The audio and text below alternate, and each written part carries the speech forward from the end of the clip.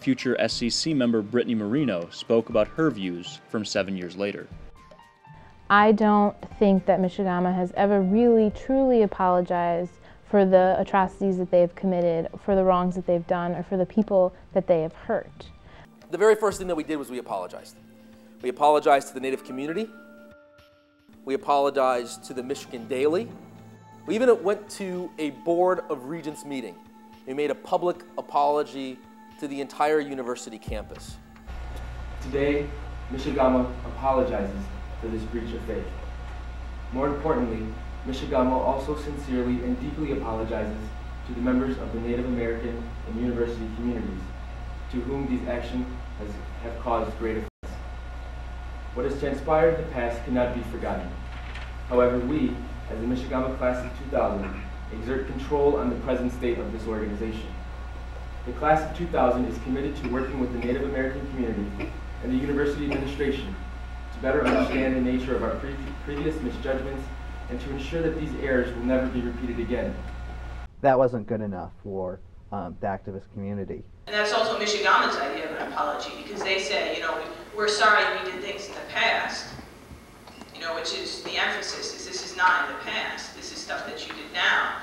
So, like, that's not the kind of apology. And I guess also what we said to them is that we don't want an apology until you change the name, because just keep saying, hey, you know, we're sorry, when you have that name, you're not really sorry. So you've got to make the step first. You've got to change your name, and then we'll accept an apology. That real apology has never taken place, at least not in my time or during the times of anyone of the alumni that I know. We made the apology, and it was important that we do so to demonstrate how we felt about the misappropriation of Native American culture over the years. But what we were not apologizing for, and I think this is very important to note, we were not apologizing for what we were doing in the year 2000. We were not apologizing for what we were doing in 1999. That in fact, when I joined Michigamua, I joined an organization that was free of Native American practices. The fact is that given the events that were happening at that time, given the sit-in, dialogue didn't happen. And it didn't happen, I think, for a couple different reasons. One, I think what was happening with the sit-in was being sensationalized a little bit. Certainly the message was, coming out from the SEC that the group was racist and was continuing to do these practices. That wasn't the case. And in the process of trying to understand each other's viewpoints, there was a lot of more anger and hurt that I think prevented us from having really effective dialogue. So you have to appreciate the complexities of this situation, that Michigamua wanted to communicate and work directly with the Native American community. But that we had this element, the SCC, who would consistently show up to our forums, consistently want to block our individual conversations with members of the Native American community. That the SCC also had positioned themselves to the university as the main negotiating group, not the Native American community, but the SCC.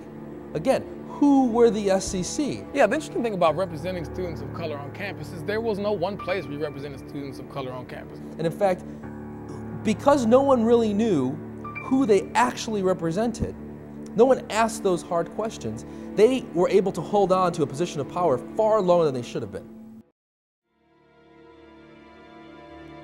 They were still spreading this lie that there were these Native American types of things out there on the tables, and that they flipped through thousands of photos up in the Union, but they didn't show people the photos that were literally from a week before that showed us up there in that 7th floor with nothing Native American in sight.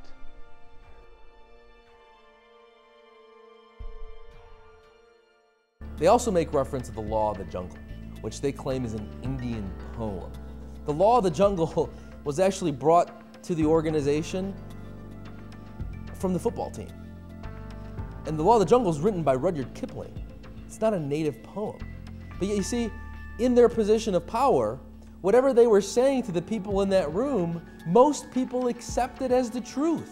Not only that, they had this sick, caricature figurine that they superimposed on top of our book and gave it to the Daily that ran it on the front page to say, look at what these sick guys are doing today in 2000. It was ridiculous. The last memories we have of the den are the videos that the SEC took. And I think it's important for people to know what was actually going on in that room. That the spectacle that was displayed with artifacts from the Native community on the table and the impression that braves organized in the wigwam was entirely fabricated. Now, were there plaques and pictures on the wall of our alumni when they were members of the organization commemorating them? Absolutely.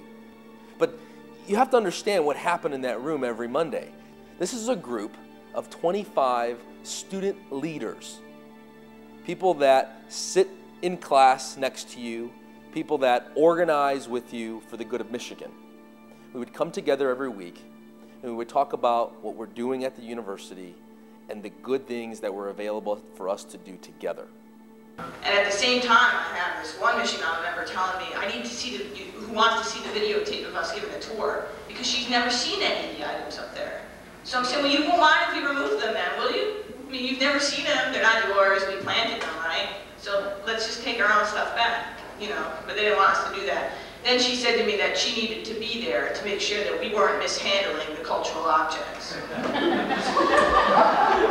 So obviously I had to leave because I was going to punch her right then, but